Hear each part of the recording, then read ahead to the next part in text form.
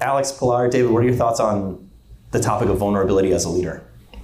I think it's core, right? It's core in authenticity. I think people choose to work for leaders, and as you kicked off, people often leave because of their leaders. And if you don't have trust, like teams are nothing without trust. So uncertain times are tricky, right? You may know things that you can't share. But I do think, to your point, uncertain times do not have to equal bad times, right? And so like putting to the mat, like what's the worst case scenario is a really good one.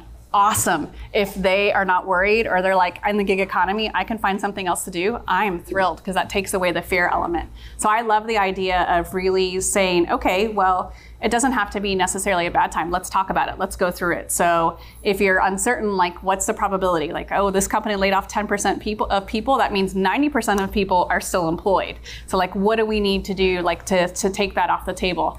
I always try to think about like, what are the things that, accepting the things that I can control. We can't control that. I like what you said, like I might be worried too. So own it, have that vulnerability, and then go through and reframe it. So uncertain times also means an opportunity, right? It's opportunity for people. It's opportunity to like reposition and go on the offensive. And sometimes like we like look at that moment and it's like, oh my gosh, like it's really, really scary, but actually maybe I could invest and go take share or go do something different.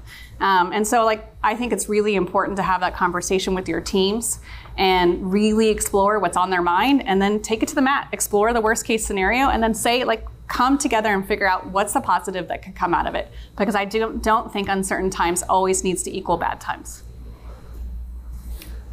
I guess what I would say, in addition to what's already been said about vulnerability is I think that covers the personal side as well as the professional side. So vulnerability means not just telling the truth about what's going on at work, it means telling the truth about what's going on at home as well. And so, saying, I didn't bring my A game today because whatever happened at home or I'm dealing with this, because we're all just, it's a way to hopefully build the type of relationships that you want to have with the people that you work with, where they also will share as openly with you, and then you are empowered to help them be more satisfied, at least in the work side of how they spend their time. Yeah, and what I would add is, so once you've done that, right, it offers an opportunity, right? The first thing is you can now offer your employees flexibility, right? It's uncertain right now. What do I need to do? Do you need time? Because what a lot of us didn't take, use COVID as an example. What a lot of us did not realize was the mental toll it took on everybody, from children to parents to grandparents, right?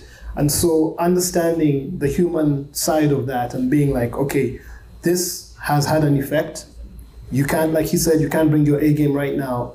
Do you need time off, right? Do you need to work at night, for example? I had people in my group that preferred, they're like, listen, during the day, I just had a child, COVID's just hit, I don't know what to do. I said, listen, your delivery doesn't change, you're a high performer, do your work at night. Can you do it at night? Sure. Hey, no problem. So you offer that flexibility. I mean, you have to adapt to the times that we're in.